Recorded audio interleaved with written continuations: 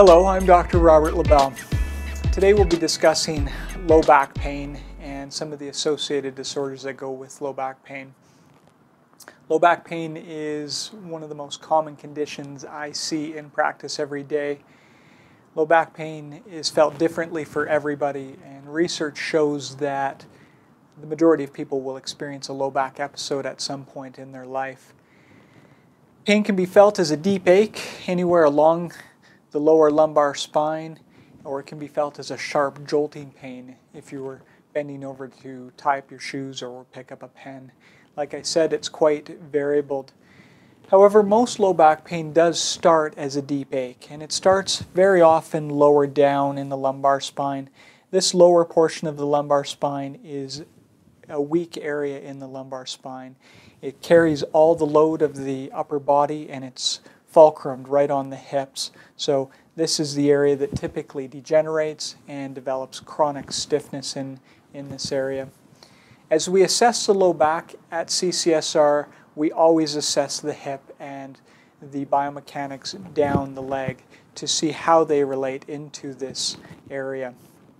Some of the muscles that are affected in the low back are the erector spinae muscles that go up and down the spine. These are the muscles that in the low back and hip video we will be showing ball work to. As well, we typically show ball work across the iliac crest or across the hip bone, and that will end up dealing with a tight muscle we call the QL that runs sort of at a 45-degree angle. The last muscle group that usually causes low back and hip pain is the glute medius muscle. The hip sits up here, and the glute medius muscle, so the hip musculature, attaches all the way in there, and we really want to get some ball work done into there because a lot of the knots to the top of the hip muscle are felt as back pain in here. Low back pain, if left for long enough, will develop quite a bit of stiffness to the musculature, and as the muscles eventually end up stiffening, what they end up doing is they end up stiffening the joint. And the joint, if it stays stiff long enough, will then contract. An analogy I very often give patients is a normal joint should be like a grape. It should move. It should be quite pliable and malleable. However, if due to poor biomechanics or overloading, such as if you were working out in the garden, your low back joint can really stiffen over time, and the joint will actually become fibrotic. It'll end up turning into a raisin. So it's no longer flexible, it can no longer expand properly, and this is the precursor to arthritis, according to most research now. As the joint becomes stiff, the bones rub, and subsequently the back starts to wear down.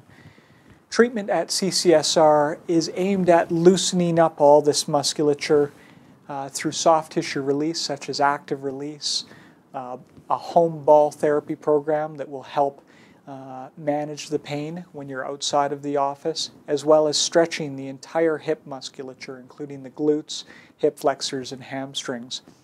As well, something we do very often is we manipulate the low back. Adjustments to the low back are aimed at releasing the joint capsular tension and thus returning it back to normal functioning. After we've done a lot of the release work in low back pain, we then shift our focus to core stabilization in the abdomen and in the glutes.